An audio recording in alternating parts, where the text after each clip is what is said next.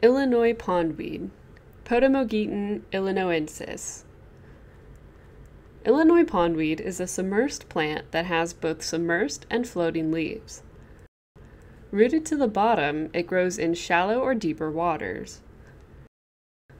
Illinois pondweed grows equally well in swift-flowing rivers or quiet lake margins. This common native grows throughout Florida and blooms from spring to fall. In the field, Illinois pondweed may first be noticed by its floating leaves and erect green spikes of flowers or seeds. The leaves are more or less elliptic in shape and are much longer than they are wide.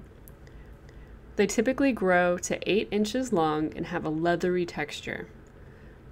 Illinois pondweed flowers are on spikes that are 1 to 3 inches long. The spikes are held above the water on thick, fleshy stalks. The flowers are small and green and arranged in whorls along the length of the spike. This native plant has long, narrow, submersed and floating leaves. The leaves are elliptic and pointed, and it produces thick spikes of greenish flowers which are held above the water.